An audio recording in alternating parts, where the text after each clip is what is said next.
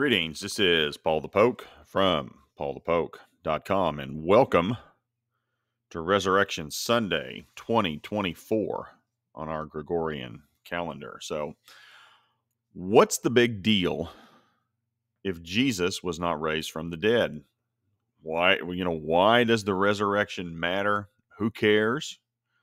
These are the questions we get from the critic, from the atheist, from other folks from other religions. This is just a brief overview. Scripture states twice in the below verses, we are wasting our time with Christianity and the Bible if the resurrection is not true.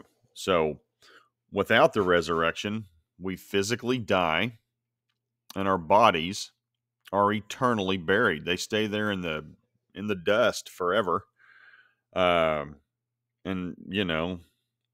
Short version, consequence of sin is death. It's why we die. We weren't created that way. We were created eternal, but sin entered into the picture, and we all do it. So death wins. We are dirt and worm food. Our bodies become the byproduct of worm digestion. It's a very pleasant, uplifting thought. Job 21 verse 26, together they lie down in the dust and worms cover them. That's the reality of our dead bodies. Without Jesus' resurrection, our faith, what we believe, is described as vain and worthless. So, the Apostle Paul's making a point. You got to have the resurrection. Otherwise, this whole thing is vain and worthless. 1 Corinthians 15, verse 14, part B, your faith is also in vain. 1 Corinthians 15, verse 17, and if Christ has not been raised, your faith is worthless. You are still in your sins, and that's the point of it. Without Jesus' resurrection, we're not resurrected, and there is no overcoming death. You're stuck. You're stuck in sin. Your body pays the consequence for sin. So, a couple of quick word studies in the Greek. Vain, kainos, means empty, devoid of truth, contains nothing, empty-handed, without a gift, fruitless, no purpose. Our faith is in vain without the resurrection. Worthless, mataios, means devoid of force, truth, success, result.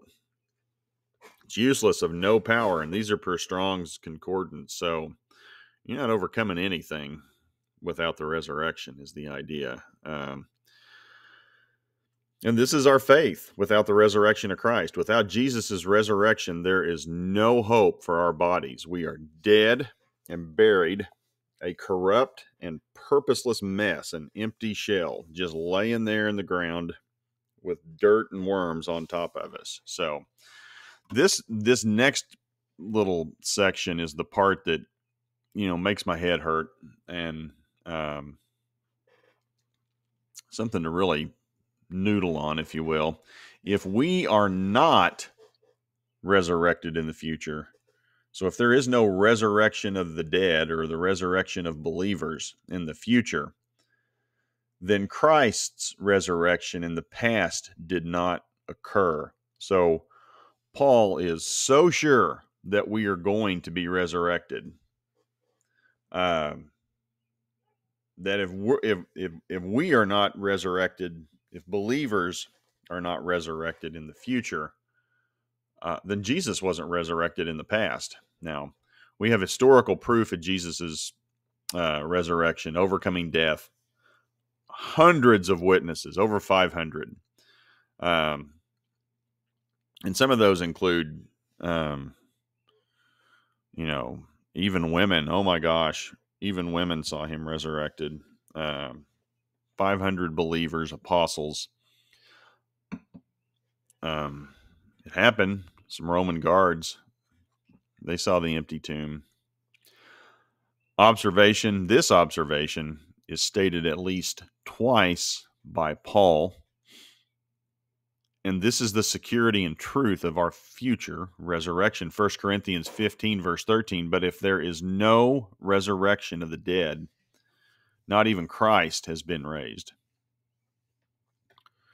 1 Corinthians 15, verse 16. For if the dead are not raised, not even Christ has been raised. And so that's how sure our future resurrection is. And that's the thing too. One way or another, we are all eternal. So the question is, when you are resurrected, whether it's at his coming or whether it's at the great white throne judgment there toward the back end of the book of Revelation, everyone's going to be resurrected. Now the question is your destination with Jesus or without him? So it's going to happen at some point or another. And with the resurrection of Christ, Psalm 16, verse 10 was prophetically fulfilled. Psalm 16, verse 10, for you will not abandon my soul to Sheol, nor will you allow your Holy One to undergo decay. So anytime you see the Holy One in Scripture, it's defined here for you in 16:10 of Psalms. Holy One is Jesus. With his death, Jesus did not stay in Sheol or Hades or the grave.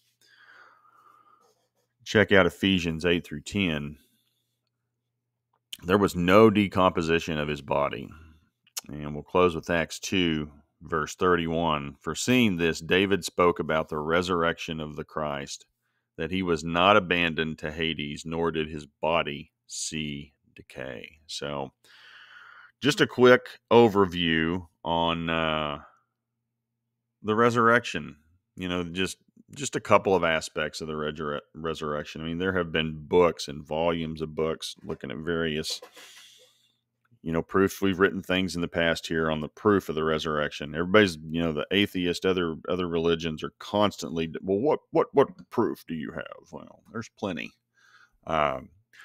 But today, just thought we'd take a little time and focus on consequences. Why is it necessary?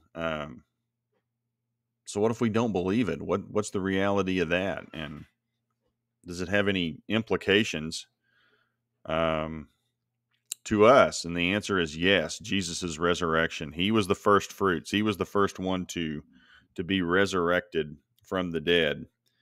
And he was presented in front of God the Father as a holy and blameless sacrifice, free of sin.